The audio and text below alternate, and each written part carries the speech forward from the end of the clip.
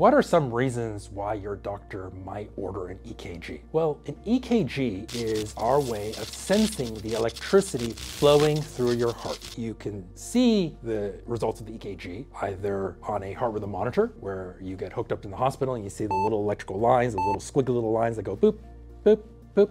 That's essentially what an EKG is. So an EKG is where we do that and actually record that on paper. Or a mobile type EKG or event monitor or Holter monitor would be where we are recording that, but you actually wear the device over a period of time. So this is all ways to sense the electricity inside the walls of your heart. As electricians, we want to know what's going on with your electricity, because remember, your heart pumps or beats only in response to electricity. Your heart is a dumb muscle. It needs to be stimulated by a source of electricity for it to actually pump, whether or not that source is your normal source of electricity or whether or not it's an abnormal source of electricity. And these abnormal sources of electricity, remember, these cells, they can do whatever they want. They have a mind of their own, and they can sleep and do nothing, or they can randomly wake up, start to generate electricity, fight for control of your heart away from the normal source, actually override and take over control, and then make your heart speed up. And then they could randomly go back to sleep, but they're not gone. They're just back to sleep, and then they wake up again in the future. So you go in and out of these rhythms. Now, when we want to catch these rhythms to make a diagnosis,